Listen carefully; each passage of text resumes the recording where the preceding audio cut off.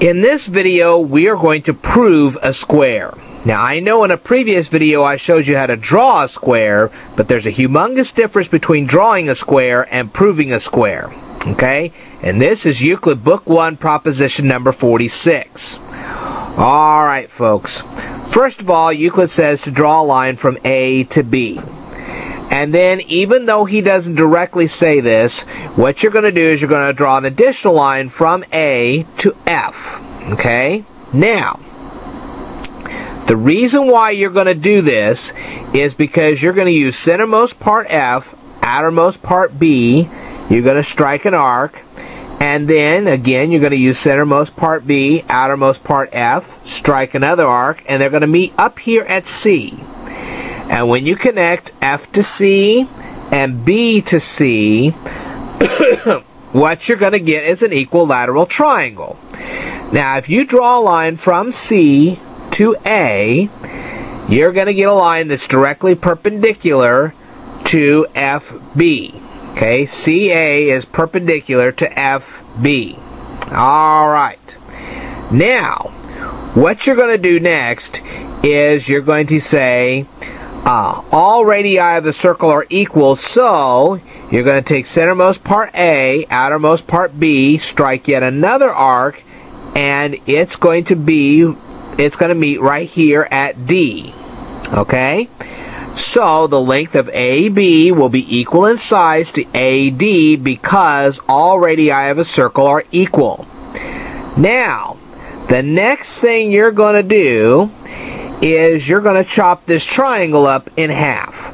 Okay? And when you do, you're going to have a triangle. It's going to be ADB. Alright? And then what you're going to do is by using Euclid Book 1, proposition number 22, you're going to duplicate that triangle right over here. And when you do, you're going to form two more lines. This line is going to be parallel to this one, and this line here is going to be parallel to this one. Okay? And you're going to do it because when you draw out this line right here, you're going to use Euclid Book 1, proposition number 22. You're going to strike an arc here. You're going to strike an arc here because this length is going to be 2 inches. This length right here, between here and here, let me show you, between here and here is also going to be 2 inches. And so you're going to have 2 inch, 2 inch, going to come right up here.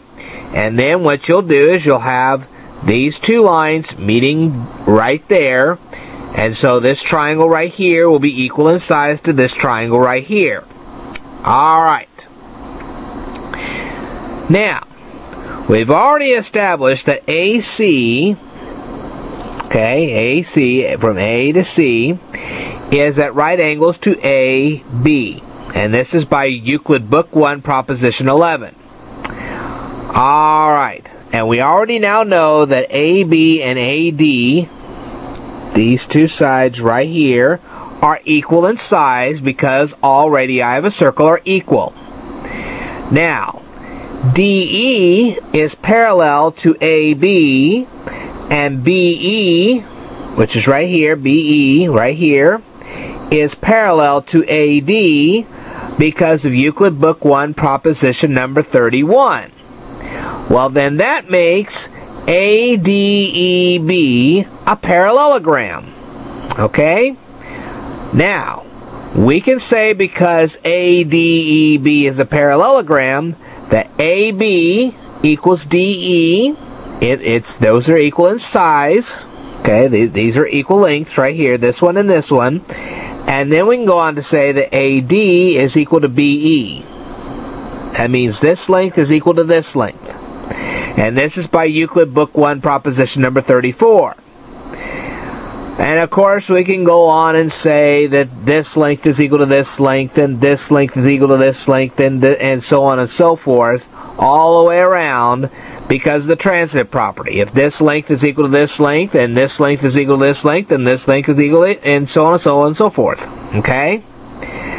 Now, we have just now proven that ADEB is equilateral, but we have not proven that it's equiangular. Alright?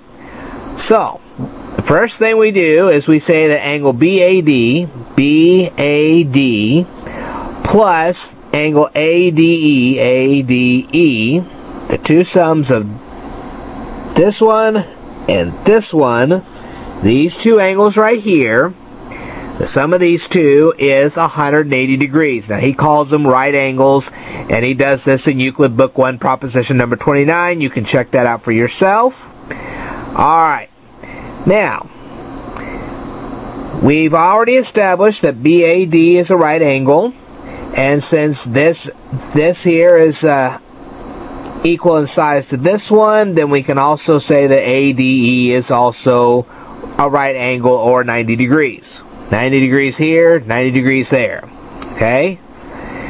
In parallelogramic areas, opposite sides and angles are equal. This is by Euclid Book 1 proposition number 34. So that means that angle BAD is equal in size to BED. Okay, so these two are equal. It also means that ABE is equal in size to EDA. These two are equal in size. Okay, and we could go on and on with this. Okay, now we've already said that because they're equal in size, and these are equal in size, that they're all right angles. This is a right angle, this is a right angle, and so on and so forth. Okay? So, ADEB is equilateral and it's equal angular. So if it's equilateral and equal angular, it's a square. So now we can say that ADEB is a square. And that's what Euclid wanted you to prove in the first place. Alright, we have just completed Euclid Book 1 proposition number 46. The next proposition that I cover will be the Pythagorean theorem. And you will not believe what I have to show you on that one. So stay tuned, it gets exciting from here.